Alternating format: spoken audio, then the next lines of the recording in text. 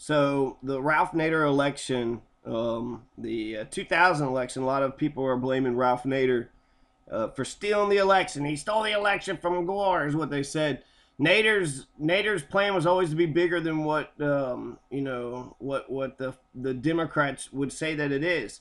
They say Ralph Nader is saying that the heart of the Democratic Party is gone, and therefore he is working to get it back and with a viable third party movement. I've been looking for an article where he presented 10 ideas for what Al Gore could have ran on, and he could have won over the Nader voters. Nader, everybody, either you're a spoiler for everybody, or you're a spoiler for nobody. It's one way or the other. And so to sit there and just say, that he stole the election, it's bullshit. But the biggest issues is that Al Gore lost the election because he didn't talk about progressive issues. Al Gore was a conservative. Al Gore picked Joe Lieberman, who eventually dropped out of the Democratic Party and became Republican, and endorsed John McCain. So that's the kind of Al Gore we would have had. People will say we wouldn't have had all this and we wouldn't have had all that under Bush, because of Nader. There's other candidates also running besides Nader. So Al Gore was a conservative. Al Gore was a conservative Democrat, and there was a bunch of issues that he could have ran on that he would have got the Nader voters had he actually talked about having a progressive spirit or a progressive heart. But instead, the Democrats are always trying to be Republican light. They try to, be like a Republican, just like Allison Lundergan Grimes. Instead of speaking up for the issues and the progressive issues that they stand for, instead they get pummeled. So I'm having a little bit of Nader nostalgia, and so I'm going to talk a little bit about Nader. So here's an article or something he wrote. He said the emergence of a new left and the sudden upsurge of an anti-corporate electoral campaign are the products of the last 25 years of class polarization. A new political awakening becomes visible in the growth of struggles in the last few years. Even a partial list is impressive. Opposition to the NATO bombing of Serbia, growing yearly demonstrations against the School of the Americas, various fights around police brutality, the fight to save Mumia Abu-Jamal, the growth of the United Students Against Sweatshops, new opposition to the death penalty, South Carolina's fight against the Confederate flag, the defense of affirmative action in Florida, and the strike of janitorial workers in California. And then he's absolutely right. Look at that. That's a nice little clip in time. Here is what was going on, not just, 10 fucking years ago? So, in fact, you might even say Occupy might have been because of Nader.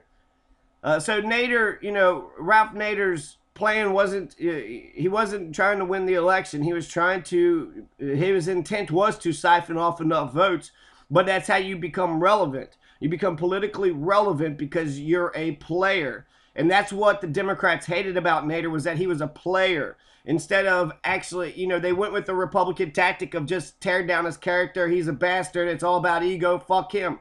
And they didn't talk about the issues. They didn't talk about what he was actually running for. You want to take Nader votes? Well, talk about the issues and get the people that Nader inspires to come out to vote. Because Nader didn't just siphon off votes. He also inspired new people to come vote. Nader gave people who wanted to vote their conscience and voted for somebody, that he brought those people out to go vote. He also got independents and he got Republicans. So he was, taking everybody's votes. He was taking votes of the other candidates as well as the, the people that wouldn't even have voted. So he took like non-voting people, right? So to say he's a fucking spoiler is fucking stupid. It's a character attack. It's a logical fallacy. These issues, the various fights around police brutality, good fucking issue. Mumia Abu-Jamal. Look at the shit that fucking Nader is in favor of. This is, every one of these things are fucking badass fucking issues. So, Nader, let's see, let's dispel the myth that he stole the election, okay? So they said the Democratic Party was that, if Nader's votes came from people, let's see, it's a myth because here's what people were saying. They said that they're siphoning votes off, right? In Florida, CNN's exit polling showed Nader taking the same amount of votes from both Republicans and Democrats, 1%. Ralph Nader also took 4% of the independent vote. Had Nader not run, Bush would have won by more in Florida. CNN's exit polls showed Bush at 49% and Gore at 47%, with 2% not voting in a hypothetical Naderless Florida race. If Nader hadn't run, about half of the Nader voters would have stayed home, according to exit polls. So half of the fucking votes were from people that would not have even came out to vote. So no, they weren't Gore's votes. He did not fucking steal the election. What he did was create a more robust democracy. He added new ideas and new flavors. And in fact, because he is the third party candidate, his platform became the core of the Democratic platform. You know, Al Gore, these fucking, you know, Democrats get up there and they say absolutely nothing, and then they get in there and do as the fuck as they please. Ralph Nader presented a lot of fucking popular ideas and shit that they should have been talking about. And then once they got elected, because they had talked about nothing, they went with the ideas. He talked, you know, Nader was saying not just health care. He was talking about single-payer health care. He was talking about single-payer health care before anybody else was saying it. So if you want a health care system, what kind of health care system do you want? Nader already had it defined for us. So a single-payer, just the government takes care of it all. They called it a public option. We're going to get a public option. Well, we can buy private insurance with our, you know, government subsidies, but can we get a government insurance? And the question is, and the answer to that is no. Barack Obama's Obamacare was a sellout to the private insurance company, and they allowed you have to buy private insurance if you want coverage in America. So it was a step in the right direction. There was reform. People, doctors, people have been nicer. And so it has caused, you know, good things in America. We're the last industrialized nation to have health care. And when we get health care, what kind of plan are we going to get? So Nader was, you know, before his time on that issue too. And how embarrassing that if you speak the truth, you're disqualified from American politics. Look at this guy. He's talking the truth. He's disqualified. Look at Mike Gravel. Mike Gravel speaking from his heart. Nah, he's disqualified. Get him out of here. He's not taking it serious. He is taking it serious. The issues that matters most to him, you know, he was emotional about. The war, people dying. Good. Good. I'm glad Mike Gravel was there speaking the goddamn truth. And, you know, the 60s, they were able to kick out 2 presidents because of illegal wars. We've got, you know, 13, 14 years in war and counting. Where is the anti-war movement? Where are the progressives at? We saw Occupy briefly come out, but the Tea Party was able to turn their movement into elected officials, but Occupy has not been able to turn their movement into elected officials. But Kentucky could do it this year. We could do it this year. We could do it under Jeff Young. And, you know, come win or lose, Jeff Young will be influential in Kentucky politics. If he wins, we'll have the best damn state we've ever seen. If he loses, his issues, the issues that he talks about, will reverberate and will be talked about until time immemorial. He'll be the only one presenting any issues. He'll be the only one talking about what needs to happen. And he'll present a lot of good ideas. Him, you know, him being able to speak truth to power, that's his, you know, sort of his strength. That's his advantage. He's able to speak his mind, whereas the other ones are so beholden to corporate paymasters. They have to fucking, you know, seem like they're populist, play the political theater, but meanwhile sucking corporate donors and wealthy bankers' dicks behind closed doors. And so that's the problem. That's the problem. So why did Gore lose to Bush? The Democrats. That's why. So, you know, this is the biggest one here, I think. So everyone seems to forget that there are more than 3 candidates running for office. In fact, there are 10 candidates that got more than the ultimate 537 margin in Florida. For instance, Monica Moorehead, the Workers' World Party candidate, got 1,804 votes. I think we can be certain that people that voted for Moorehead wouldn't have voted for Bush. So why blame Nader and not Moorehead? In fact, that's exactly what Michael Moore does. Had Monica not been on the ballot, it is safe to assume that at least 300 of her supporters would have voted for Al Gore. Exit polls confirm this fact. Gore was the second choice of over half of the Moorehead voters. A vote for Monica was a vote for Bush. In case you missed it, Michael Moore's being sarcastic.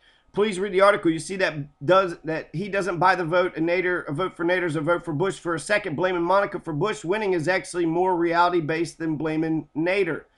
He had 18, you know, Monica Moorehead got 1,804 votes. The Workers' World Party. So you want to talk about a progressive siphoning off votes, 1804. So did Monica Moorehead lose the election for Al Gore? Was that the reason why Al Gore lost? I mean, the election was stolen, right? Bush got the Supreme Court and his daddy's buddies to call it for him. They didn't do the recount. So we're not even mentioning the fucking Supreme Court in this argument, are there? But Monica Moorehead, she got 1,804 votes. Is it her fault? What about David McReynolds of the Socialist Party? He got 622 votes. That's, again, higher than the 537.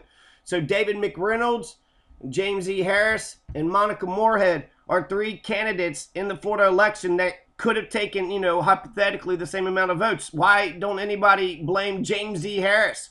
God damn you, James E. Harris. It's your damn fault for why Bush is in office. God damn it, motherfucking David McReynolds and Monica Moorehead. It's your fault. They cost the election. No, because they didn't cost the election. To assume so would mean that you even knew them. So maybe that's why they attacked Nader, because he is actually somewhat well known. He built up a movement. Monica Moorehead, David McReynolds, James E. Harris was able to get a couple hundred votes. But why was that? Because the people came after them and said, well, do I want Bush or Gore? Nah, fuck it, I'm going to just throw my vote away and vote for one of these socialist candidates. No, they believed in the socialist candidate. They're probably their buddies, or they heard them talk or something, so they voted for the people that they believed in. And what a difference. I would rather vote for somebody I believe in and not get it than vote for someone I didn't believe in and get it. That's Eugene Debs. I would rather vote for somebody that I wanted and not win than to vote for somebody I didn't want and then not win that. So, I voted against Mitch McConnell. Allison came out pretty strong. Her being Democrat, I assumed she would be more progressive. She didn't talk about many progressive issues, and that's fucking disappointing as fuck. She wasn't able to inspire people to go out and vote for her. She didn't stand up for progressive principles, so I have no idea really what even she stands for. She says she's a Democrat, then talked about all these Republican issues. Well, which are you? Did you vote for McCain? Did Allison Lundergan Grimes vote for McCain? She wouldn't tell us who she voted for. Maybe that's what it was. Maybe she fucking voted for the goddamn Republicans. She was talking Republican, being Republican light, not talking about the issues, not taking her licks. Even Barack Obama said that. He says that if Democrats want to win, they got to start standing up for different issues and take their licks. They're going to call you socialist. They're going to call you names. They're going to fucking harass you and haggle you. But that's part of the game. And so you got to fucking, weather the storm and just be right. Let your actions and let your, work dictate how people remember you. So James E. Harris, David McReynolds, and Monica Moorehead are all three candidates that stole the election in 2000. Fuck you. The issues that Gore could have talked about. He could have talked about health care. He could have talked about a bunch of stuff.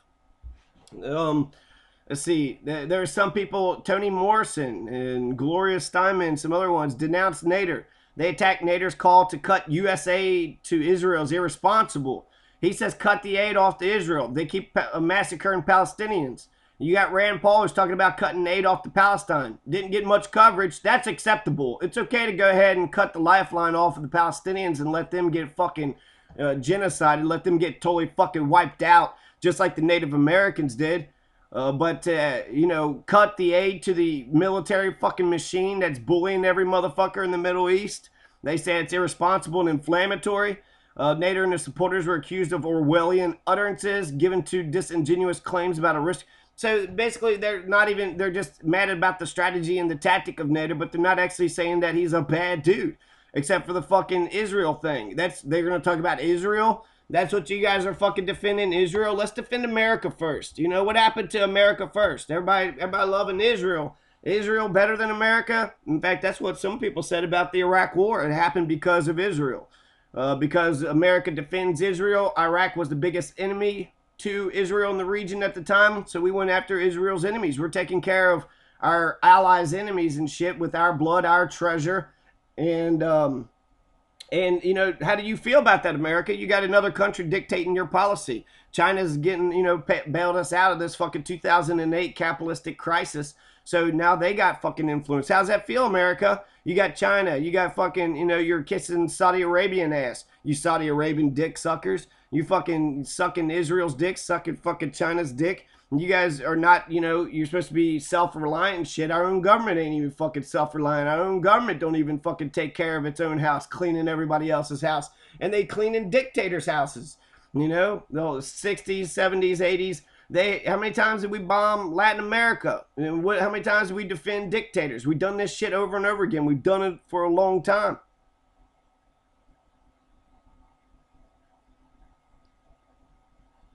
So let's look at some of the numbers.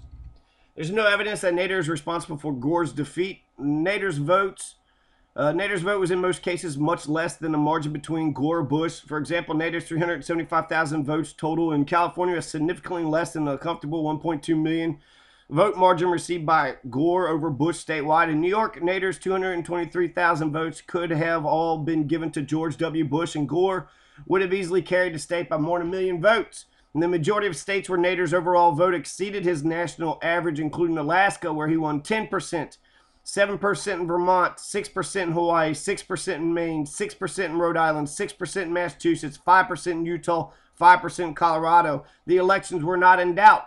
They're safe states. If you live in a safe state, safely Republican, Kentucky is a safe state. They will vote for the Republican candidate safely. Your vote don't matter. The Republicans nor the Democrats spend any time in your state because you ain't a swing state.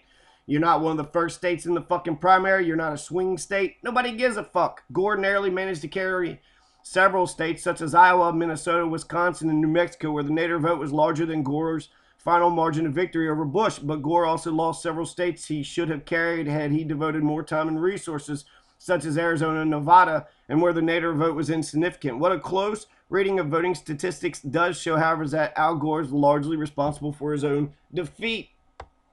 He didn't even win his home state in Tennessee. 47% to Bush's 51. Nader's 20,000 votes in Tennessee would not have made any difference. The same story happened in Bill Clinton's Arkansas, which Gore lost to Bush. 46 to 51%. Nader's 1% in Arkansas didn't affect the outcome. West Virginia, so we're ignoring the rest of America. The whole election was all about Florida. The whole fucking thing. Oh, come on. Truth is, Nader raised the level of debate. He raised the level of discussion.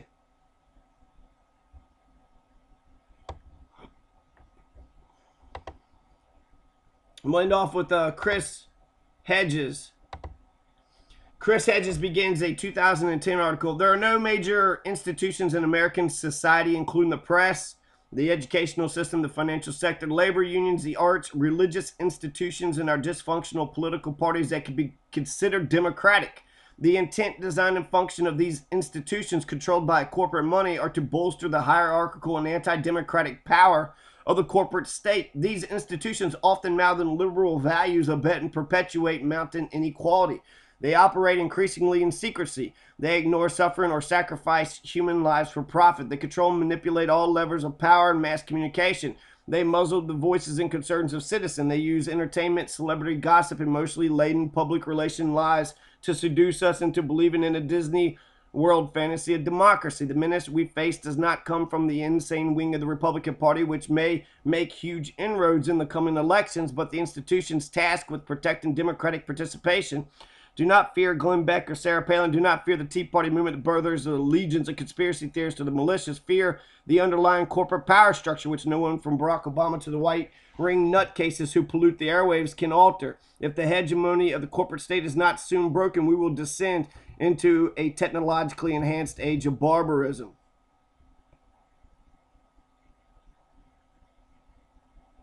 Investing emotional and intellectual energy in electoral politics is a waste of time. Resistance means a radical break with the formal structures of American society. We must cut as many ties with consumer society and corporations as possible. We must build a new political and economic consciousness centered on the tangible issues of sustainable agricultural self-sufficiency and radical environmental reform. The democratic system and the liberal institutions that once made a piecemeal reform possible is dead. It exists only in name only. It is no longer a viable mechanism for change. The longer we play our scripted and absurd role in this charade, the worse it will get. Do not pity Barack Obama and the Democratic Party. They'll get what they deserve. They sold the citizens out for cash and power. They lied. They manipulated and they deceived the public, and the bailouts to the abandonment of universal health care to serve corporate interest. They refused to halt the wanton corporate destruction of the ecosystem in which all life depends. They betrayed the most basic ideals of democracy. And they, as much as the Republicans, are the problem. It is like being in a pit, Ralph Nader told me when we spoke on Saturday. If you're 4 feet in the pit, you have a chance to grab the top and hoist yourself up. If you're 30 feet in the pit, You have to start on a different scale. Poor people do not organize, Nader lamented. They never have. It was always been people who have fairly good jobs. You don't see Walmart workers massing anywhere. The people who are the most brilliant are the people who had the best blue-collar jobs. Their expectation level was high. When they felt their jobs were being jeopardized, they got really angry. But when you are at $7.25 an hour, you want to hang on to $7.25 an hour. It's a strange saying. People have institutionalized oppressive power in the form of surrender. It is not like they like it, but what are you going to do about it? You make the best of it. The system of control is staggeringly dictatorial. It breaks new ground, innovates in ways no one in human history has ever innovated. You start in American history where these corporations have influence. They have lobbyists. They run candidates. Then they put their appointments in top government positions. Now they're actually operating the government. Look at Halliburton and Blackwater. Yesterday, someone in our office called the Office of Pipeline Safety apropos of the San Bruno explosion in California. The press woman answered. The guy in her office saw on the screen that she had CTR next to her name. He said, "What's CTR?" She says, "I'm a contractor." He said, "This is a press office at the Department of Transportation. They contracted out the press office?" "Yes," she says, "but that's okay. I come to work here every day." The corporate state is the ultimate maturation of American-type fascism. They leave wide areas of personal freedom so that people could confuse personal freedom with civic freedom. The freedom to go where you want, eat where you want, associate with who you want, buy what you want, work where you want, sleep when you want, play when you want. If people had to give up on any civic or political role for themselves, there was a sufficient amount of elbow room to get through the day. They do not have the freedom to participate in the decisions about war, foreign policy, domestic health and safety issues, taxes, or transportation. And that's genius. But one of its Achilles heels is that the price of the corporate state is a deteriorating political economy. They can't stop their greed from getting the next morsel. They can't stop themselves. The question is, at what point are enough people going to have a breaking point in terms of their own economic plight? At what point will they say enough is enough? When that happens, is a Tea Party type enough, or Senator La Follette or Eugene Debs type enough? It is anti-corporate movements as exemplified by the Scandinavian energy firm Kraft and Coulter that we must emulate. Kraft and Coulter sells electricity exclusively from solar and water power. It's begun to merge clean energy with cultural events, bookstores, and a political consciousness that actively defies corporate hegemony. So Kraft and Coulter, the Scandinavian energy firm, they only sell electricity from solar and water power. That's amazing.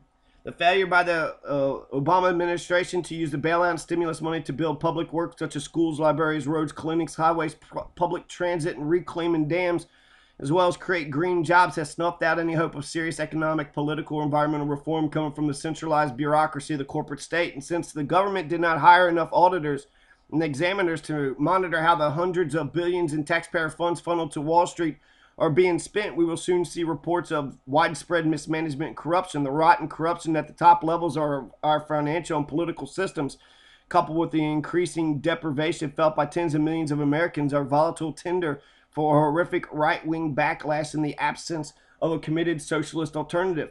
If you took a day off and did nothing but listen to Hannity, Beck, and Limbaugh and realize that this goes on 260 days a year, you would see that it is overwhelming. You have to almost be a genetic, almost have to have a genetic resistance in your body and mind not to be affected by it.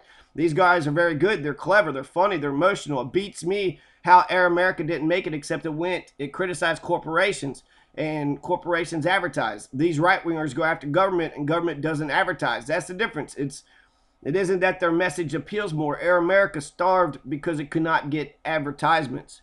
We do not have much time left, and the longer we refuse to confront corporate power, the more impotent we become as society breaks down. The game of electoral politics, which is given legitimacy by the right and the so-called left on the cable news shows, is just that, a game. It diverts us from what should be our daily task, dismantling piece by piece the iron grip that corporations hold over our lives.